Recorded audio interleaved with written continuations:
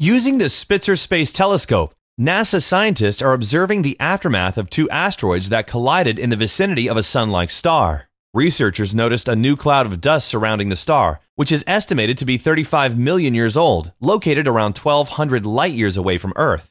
They believe that the dust cloud was caused by the impact of two asteroids, which is how terrestrial planets like Earth started to take shape in the universe.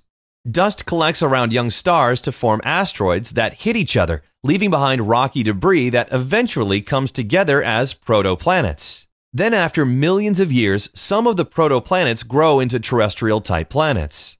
This is the first time that scientists have been able to directly observe a planetary system impact.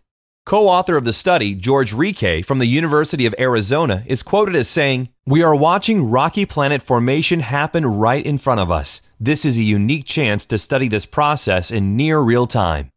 Scientists are continuing to watch the star and the dust cloud using the Spitzer Space Telescope, which is operating millions of miles away from planet Earth.